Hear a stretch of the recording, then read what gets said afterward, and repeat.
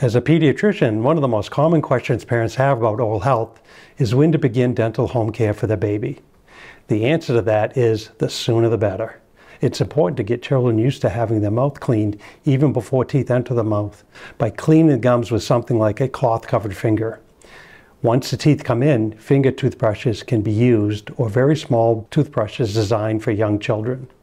The American Academy of Pediatrics, as well as the American Academy of Pediatric Dentistry, recommend using a tiny smear of fluoridated toothpaste from when the first tooth comes in until age 3, and then increasing the amount of fluoridated toothpaste to a pea-sized amount. It's important to note that while children may want to brush their own teeth, they will need help to do it well for quite some time.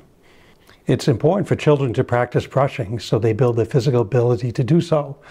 But children will need help from adults to ensure plaque is thoroughly removed from their teeth until around age 7 to 8, or later for some children. Flossing becomes necessary in order to clean between teeth once the teeth are touching, and a brush can no longer clean the space between the teeth.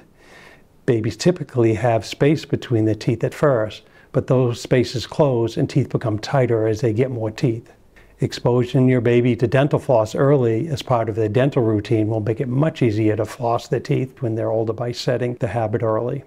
Like brushing, it's never too early to start. Modeling good oral hygiene and making it part of your everyday household routine will set your baby up for a lifetime of oral health. In summary, it's never too early to introduce healthy mouth habits to your baby. Begin brushing and flossing daily as a part of a healthy oral hygiene routine. Children will need help brushing and flossing effectively until they are around the age of 7 to 8.